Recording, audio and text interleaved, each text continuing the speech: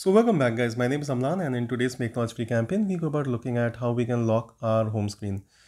The important thing here to know is that we do this so that items on our home screen are not moved or repositioned. For example, I have this gallery app on my home screen and say somebody decides to move this, you can see it can get easily repositioned from the home screen. I don't want this to happen, so I want to lock items on my home screen. The way to do this is by swiping from the top, tapping on the settings icon here, heading towards home screen. Now under home screen you will see there is an option called as home screen layout, lock home screen layout. So toggle this to on and now the home screen is basically locked. What this means is now the items on the home screen won't be repositioned, they cannot be moved. You see it says the home screen layout is locked and you can obviously remove the setting again from going to settings.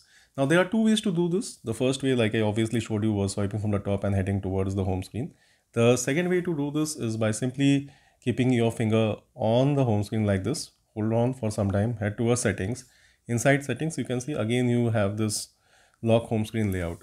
So you can reach to your home screen settings either by like the settings method or by keeping your finger pressed on the any vacant position on the home screen. So you simply keep your finger pressed like this, head towards settings and you can arrive at home screen settings. Now hopefully you understand that doing this method your home screen apps or items are not in a position to be repositioned. Sometimes you give your phone to people and like they may move your items from your home screen to other places and that can be a real frustrating experience. The way I perceive this is I keep all my important things on the home screen so that it becomes easy to kind of locate the important items or apps that I constantly use. So would love to have them on the home screen rather than have them moved here out there. So well guys, that's all from my side. If you like this tutorial, kindly subscribe and please do share this with your friends and family. Until next time, it's me Amlan signing off.